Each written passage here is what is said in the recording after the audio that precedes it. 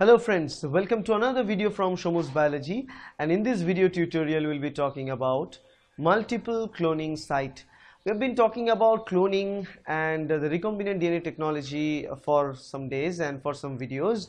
Now this is a very quick video about what is multiple cloning site in a sense, and those guys who thinking about what is it, and you also heard a name called polylinker or something. Those are the same thing. Multiple cloning site and polylinker are the same thing. Okay, they are the same thing. So what is multiple cloning site? Multiple cloning site is the specific region where exactly cloning takes place. That means for that you need to know the basics of cloning. In the basics of cloning, what we need to know is that we have a target DNA. In somewhere in our DNA we have a target, say the gene X.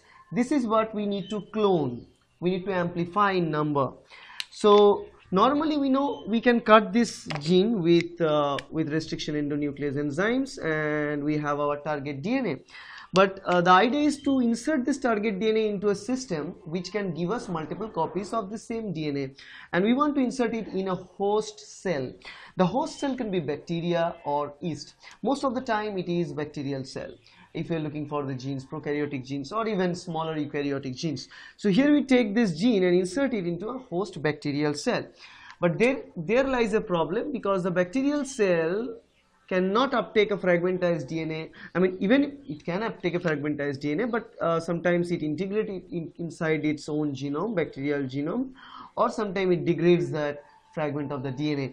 But the problem is in this single insertion is that there is no way this single DNA fragment is going to be amplified.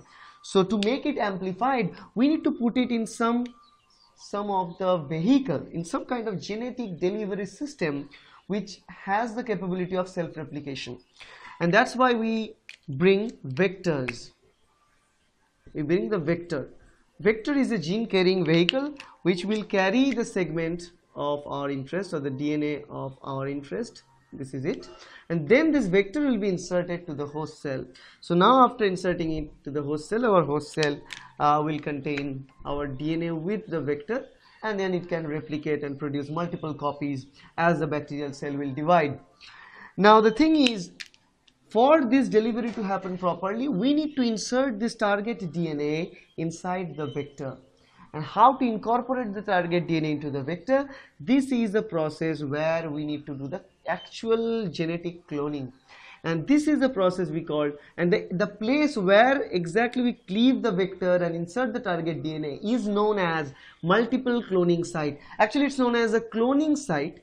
That means cloning site means, if you look at vector, this is the normal vector, and there is a specific region in that vector which is a cloning site. Cloning site means that is the region where we can cleave it and insert the target DNA of our interest. Okay, that is the thing. Now how can we cleave? How can we cleave a vector or insert the target DNA? Cleaving a vector as well as cleaving the target DNA, we rely on an enzyme called restriction endonuclease. Okay, so we'll rely upon restriction endonuclease enzyme. So we call it RE, restriction endonuclease enzyme. There are many restriction endonuclease enzymes are out there which are endonucleases. That means which will break down nucleic acid from the middle regions, not from the terminal site, from the middle site, from somewhere in between. Now they recognize a specific sequence only. They will not cleave the DNA from any place. They will recognize a specific sequence, and then they will find the sequence, and then they will cleave that sequence. So here restriction endonucleases, there are multiple examples. I'll give you some examples like ECO R1, then there is HIND3, BAM H1. So there are many examples like that. All of these restriction enzymes have a specific site. That's why we call it a restriction site. Except for that site and that sequence, they will not be able to cleave the DNA. Okay, so when we treat it with the ECO R1, we'll be very sure that this is going to cleave at a specific point only, not any other points. Okay, it's bound. So here we treat it with that in this site. So this cloning site actually consists of a lot of this type of restriction endonuclease cleavage site. Okay, restriction endonuclease have two different sites. One, the single site, we call it a restriction endonuclease site or recognition sequence, a restriction enzyme recognition sequence, and that sequence consists of, it might be 3 nucleotide long, 4 nucleotide long, 6 nucleotide long, like that. So if it is a 3 nucleotide long, we call it a tri-cutter. If it's a 4 nucleotide long, tetra-cutter, and so on.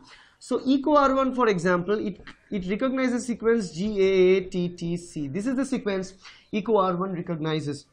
So this is the EcoR1 signal recognition sequence, but it will cleave only after this first A. So GA, it will cleave after a GA, and the sequence we're talking about, they are of palindromic nature. So GATTC from this side, GAATTC from that side, also palindromic sequence. So here they will cleave one from this A, another from this A, so they will generate that. That is how they cleave, and that thing is true for all of them. They have palindromic sequences, but they have different sequence to recognize and different places to cleave in those recognition sequences. Now the thing is, this cloning site consists of so many of these recognition sequences of restriction endonuclease enzymes. So they are filled with this sequence. So what we can do in a vector, we can put many of such sequence. We can artificially design and incorporate many of these sequences so that we can use that vector for very vast majority of cloning. Because if a vector contains 6 different restriction endonuclease recognition site, that vector is much more versatile, because we will treat with many different 8 different varieties of restriction endonuclease we can use for cloning using that vector. So what we do, instead of putting one sequence, one type of restriction endonuclease sequence, we put multiple restriction endonuclease sequences there.